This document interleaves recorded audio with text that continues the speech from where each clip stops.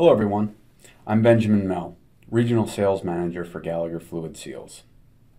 In this webinar, we will discuss why we measure surface finish, two types of surface roughness measurements, linear and aerial, how we measure surface finish through contact and non-contact methods, and finally, contact and non-contact measurement considerations. To begin, let's discuss why we measure surface finish. The size and shape of irregularities on a machined surface have a major impact on quality, performance, and longevity of mechanical components. The quantification and management of these irregularities through measurement is necessary to maintain a high level of product performance. Two types of surface roughness measurement include linear and areal. Linear is a measurement of a single line profile trace, typically through contact methods. Areal is measuring the area of a sample surface, typically through non-contact methods. Next, let's discuss contact measurement. Contact methods involve dragging a stylus tip across the surface of a sample. As the stylus traces across the surface, it rises and falls with the surface roughness, so the data is highly reliable.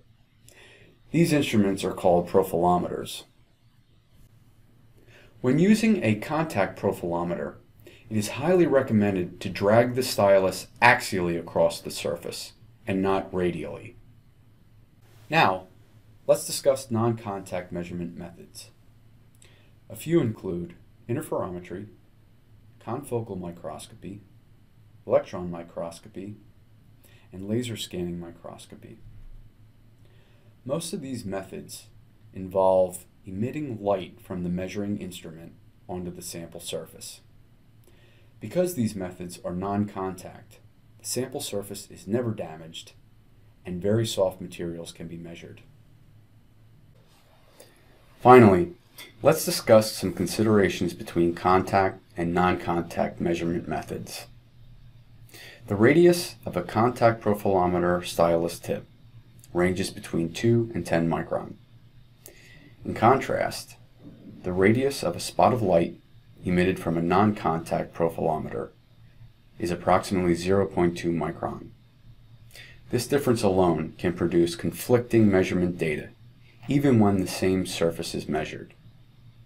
Also, bear in mind, with contact measurements, you are limited by the radius of the contact tip. Therefore, the profile traces can portray inaccurate views of surface irregularities.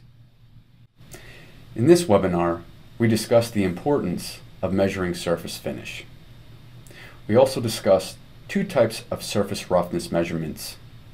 And finally, we discussed considerations and differences between contact and non-contact measurement methods. Please stay safe. Take care.